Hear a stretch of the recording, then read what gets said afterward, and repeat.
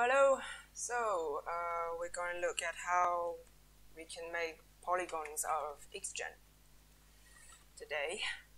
So we have our vest right here.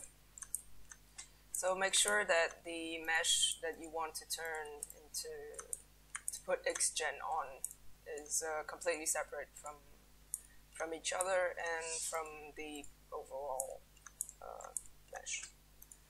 So in this case, we want to make hair on the top right here, all over this polygon. So we can see that there's an inner layer as well. So we don't want this. We're just gonna have to take it out. Faces. This one.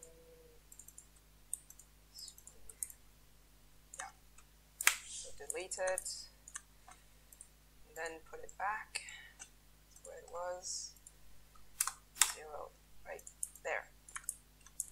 So now that we've prepared our polygons for xgen, make sure that there is no inverted mesh, because this can cause a lot of problems, and it could cause also Maya to crash. So if you want to invert your mesh, it's at mesh display in here, and you just go reverse.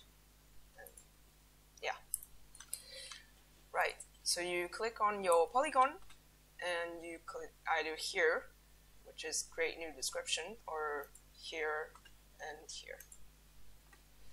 So right here you name your description. For example, we're just going to say it's for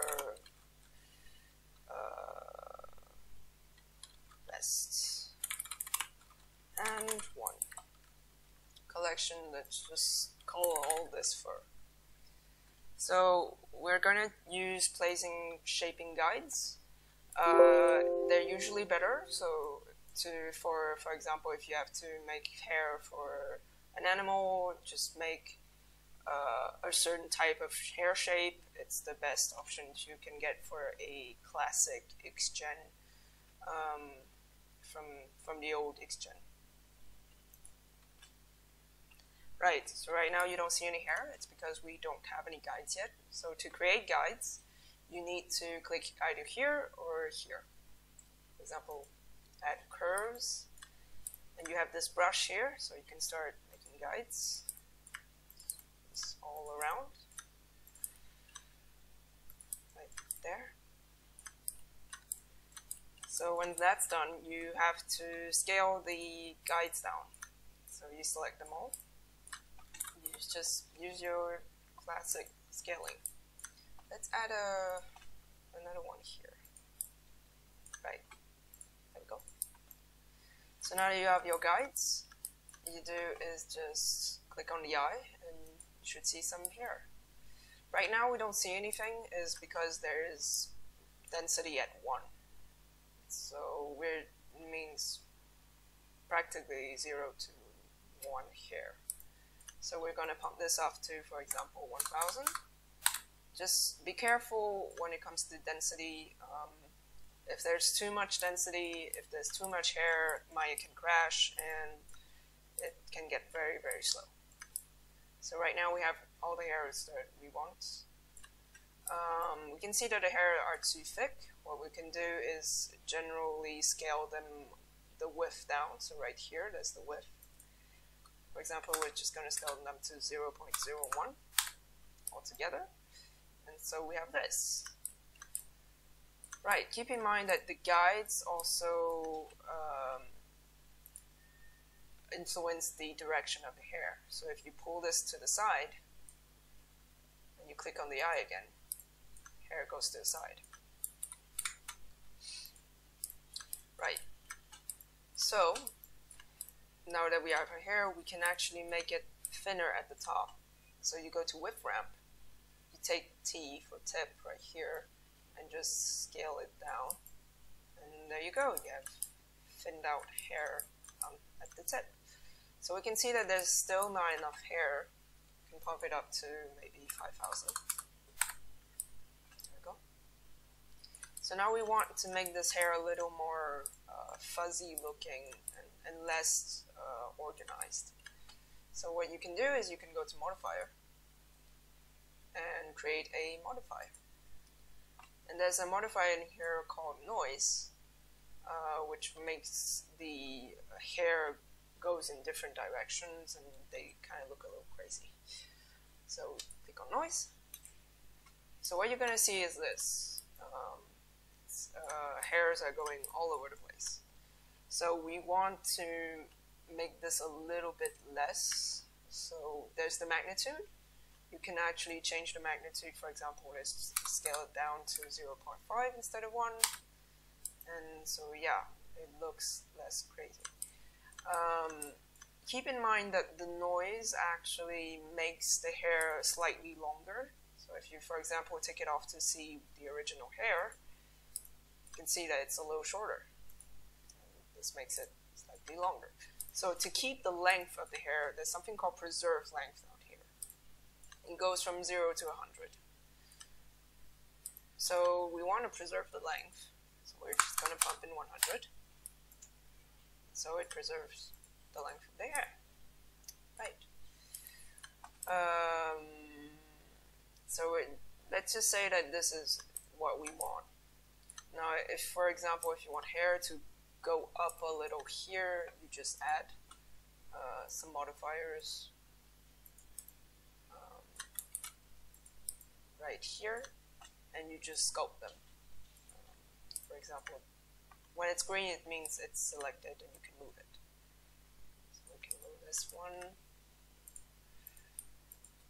It's right there. This is the move tool, move guide tools. So you click on here, move the tip of it up, right there.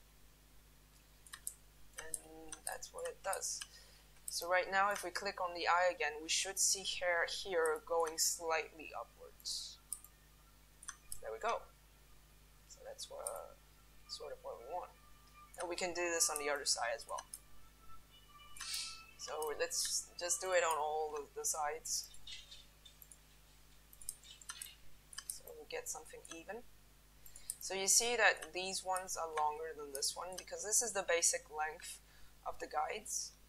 So what you can do is just select them both and scale them down altogether.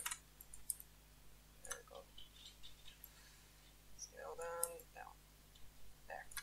So if you think that the guides are too thick, for example, you can actually thin the width out. What you do is select them, go to here, xguide shape, and type in 0.01, for example.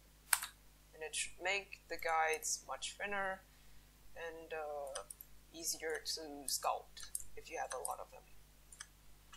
Okay, let's go back to the xgen's hair. So if we look at this, this looks right about what we want. So once we have this, what we should be able to do is to convert this into polygons. So to do that, you click on the descriptions that you want. Make sure you select the description, not the collection. You go to generate, and in here there's something called convert to xgen's primitive to Polygon. This also works for interactive groom spline. So go down here, just convert interactive groom to polygons. So we're just going to click here, convert xgen's primitive to polygons. So in here, we usually don't really touch any of these options, except for this one, combine mesh. What this does is it makes all the fur one single mesh, one single polygon. If you don't tick on this, it will make every single individual hair a different polygon. So you make sure this one's turned on, and then you click on convert. So what happened is Maya made a copy of your xgen hair into polygons. So for example, you can hide this, and these are your hair polygons. You zoom in, you can see that they're individual polygons, and you can select them with vertex and move them. There you go. There, even take this off. Your hair should be here. So there's only one single mesh.